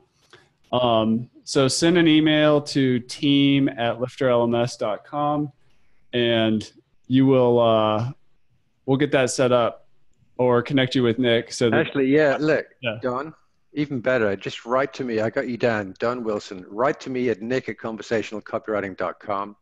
I'm going to set you up an account. I'm going to send you your login information. You're going to go in there. You probably want to change your password, and that's it. I'll get you set up in the next 12 hours. Perfect. He's pumped. He says thank you in the chat. We have 3 more giveaway items. The next is a $99 add-on from LifterLMS. If you decide you want something bigger than one of the $99 add-ons, like one of the bundles, you can apply that as a discount. If you're already a customer, that's okay. We can extend your license out the value of $99. The winner of that is Rahul Narayan. Congratulations, Rahul.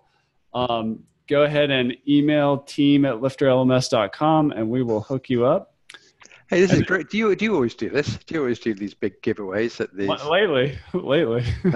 This is great. I love this. The next is actually came from a conversation from the LifterLMS Facebook group. I have conversations there a lot. I've really invested that as a way to get to know the Lifter people and people interested in creating courses. Lots of people actually hit me up through the private messenger thing there too, and I talk to them there. I have lots of conversations. So one of our community members, Garrick, for different reasons, he's not doing his course anymore, but he actually wanted to donate. He has 9 months left on 2 LifterLMS products that he wanted us to give away to somebody in the community here. So we're going to do that. And the first one is actually 9 months of the LifterLMS Universe bundle. So the full retail year of that is $299. So 9 months of that. Thank you to Garrick. It is very generous of you to come up with that idea and think about the greater LifterLMS community. The winner of that is Tonya Pug. Congratulations, Tonya. Excellent. And then the 4th is Garrick had the advanced quizzes add-on. So that's a $199 add-on, 9 months left on that. The winner of that is Nellie Vanderwerf. Congratulations, Nellie.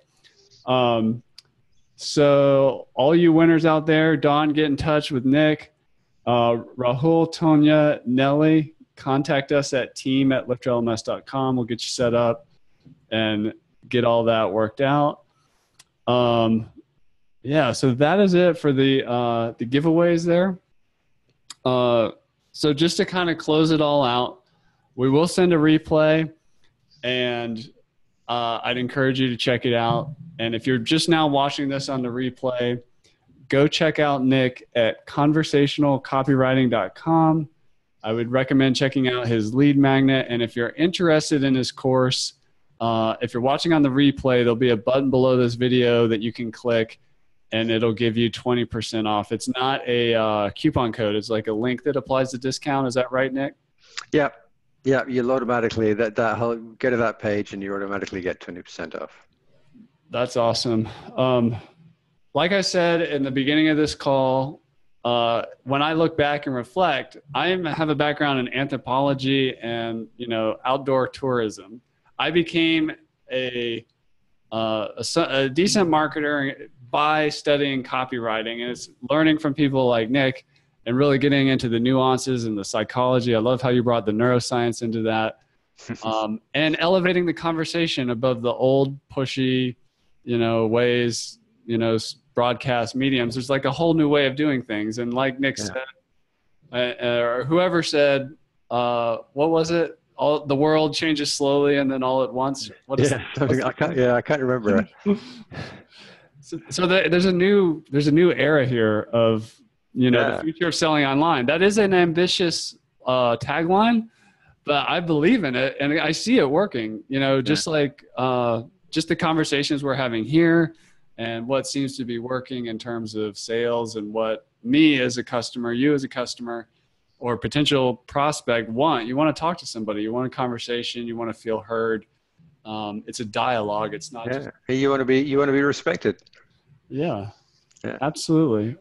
Yeah. Well, Nick, thank you for the amazing presentation. Thank you for sharing all your experience and not just coming with ideas with a bunch of actionable tips. We really appreciate that. Is there anything else you want to leave the people with? No, well, other than a bit of gratitude, I really appreciate the fact that people took the time to stop by and listen. And I'm always really happy to share this stuff, and really grateful to you, Chris, for inviting me over. It's fantastic. Awesome. Well, thank you, Nick. Thank you, Kathy, for keeping the wheels on the bus here. And I'd like to thank everybody for coming. If you're watching the replay, check out the links around that. And I hope everybody has a great rest of your day. Take care. Okay, bye-bye.